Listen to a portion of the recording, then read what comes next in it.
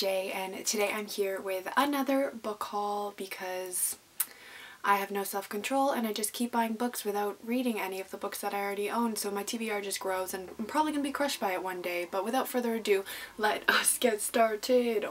3 out of the 5 books that I have are all sequels, so I guess I'll talk about those first just to get them out of the way. So the first one I found is Wildcard by Mary Lou. This is the sequel to Warcross. I found Warcross at the thrift store a couple of weeks ago, months ago. Honestly, it all blurs together for me, but now I have the second book as well, so I can binge the series, and I'm super excited because I've heard really good things about Warcross and then mixed reviews about Wildcard, but I want to know how the story ends. So the next book that I got is the 4th book in a series. It's The Blood Mirror by Brent Weeks. This is the 4th book in the Lightbringer series. The first book is Black Prism.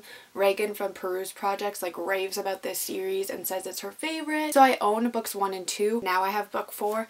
I need book 3, which is The Broken Eye, I think it's called. And then I believe there's a 5th book as well. So I'm just trying to find them all so that I can binge read that entire series and jump on the bandwagon with Reagan, basically. And then the next sequel that I found was The Lady's Guide to Petticoats and Piracy, and this is by Mackenzie Lee. This is the sequel to The Gentleman's Guide for Vice and Virtue. I want to read the first book, so I just have to find a copy of it so that I can read it, but once I do, then I can binge the whole thing as well. I believe that is a companion novel though, and follows a character that's in the first book. Not 100% sure, so I don't know if I can actually read this by itself before, but we'll see if I can find a copy of the first book and then I'll let y'all know what I think of the second book. And then the book that I'm the most excited for in this haul is a book by Karen Slaughter.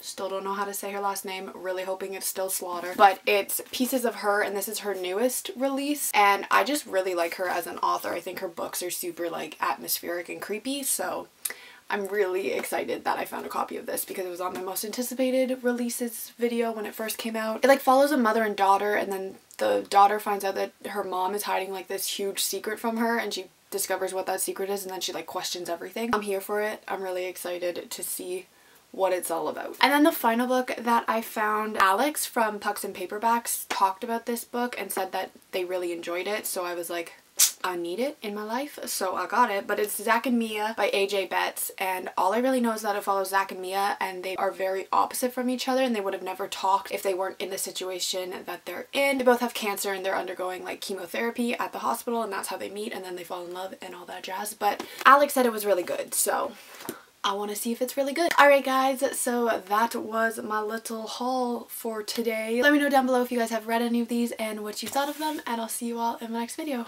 Goodbye!